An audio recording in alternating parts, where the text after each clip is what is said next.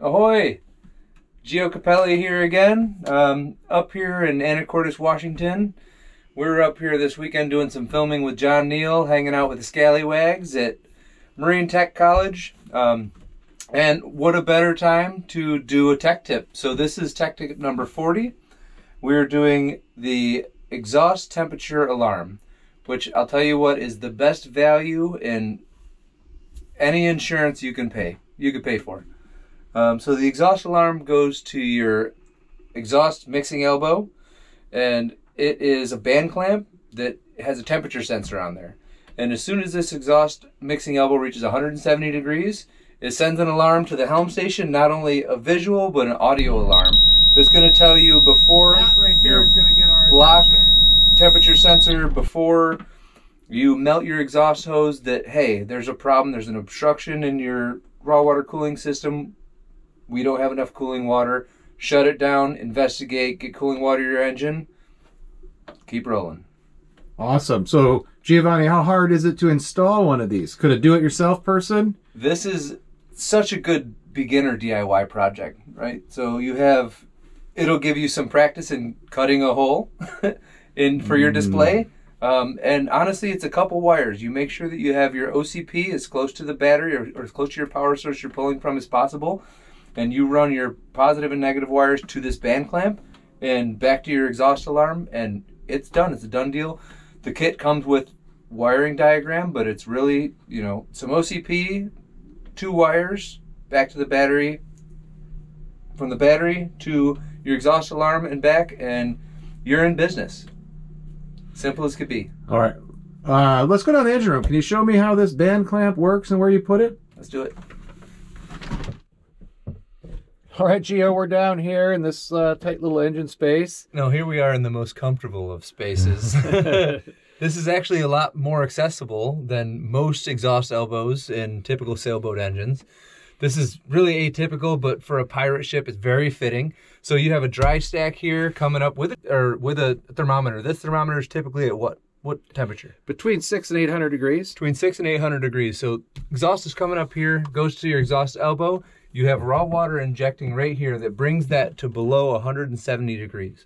So all in like 2 inches. Yep. That's so the crazy. important part about this band clamp right here on our exhaust temperature alarm is that you have this on the metal. If you have this on your rubber, on your exhaust hose, it's not installed properly and it's not going to function. It's not going to protect your engine as it should.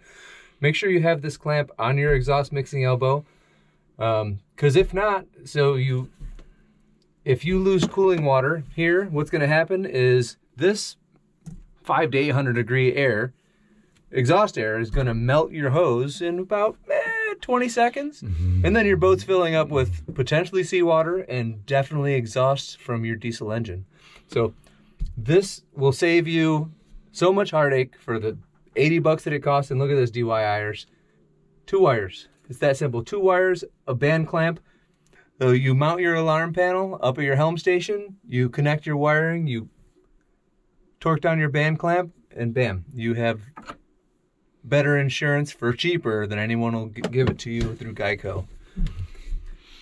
Well, Mike, thank you very much again for letting us come and use the Black Pearl as a training aid. This is an awesome boat, and there's so much learning that happens on here. We appreciate you letting us do tech tip number 40, exhaust temperature alarm. So I hear that you've actually tested this exhaust temperature alarm. Is this true? Welcome to the Skallywags, located in the beautiful Pacific Northwest, where Skagit Valley College has been training technicians since 1968. If you are looking for industry certification and the skills to work in maritime, this is the place to visit.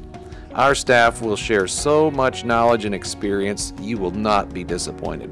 The workforce demand is very high and all of our graduates are working around the world. If this sounds interesting to you, schedule a tour and come check us out. It's totally true. It's in the name of research. So I was getting ready to do my semi-annual impeller replacement, and I had my wife say, I said, hey dear, this is what we need to do. I put on this alarm, because I have to admit, I did not have this the first 10 years of cruising this boat, but I do now. And so I want to protect my engine. Giovanni is 100% correct. Like, this is the best alarm and insurance you can have on your boat. And so I said, well, let's do this. I'm going to go in the engine room, have Lynette start the engine, and I'm going to close the C valve. And I figured out, said, what we're going to do is when I get it closed, I'm going to time it and see how many seconds, and if the temperature gauge goes up on the actual engine coolant until the alarm sounds. And my wife says, that sounds like a bad idea. And I'm like, no, this is what we have to do because I want to prove that it works. And in the name of science, of course. In the name of science. So I'm down in the engine space, which is kind of cramped, and I have the engine running, and we had it up to temperature and everything. We wanted to make it a real life situation. And I started closing the C valve, and I'm getting my stopwatch ready.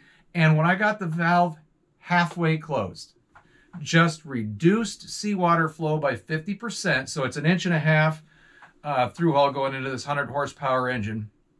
50% or so, whatever that is, halfway down, the alarm sounded. The engine was still running. There was still a bit of cooling water going through, seawater through the system, but it was going to eventually overheat.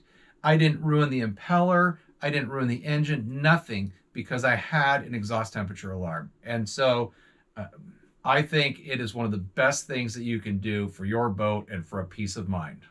So once again, thanks for watching.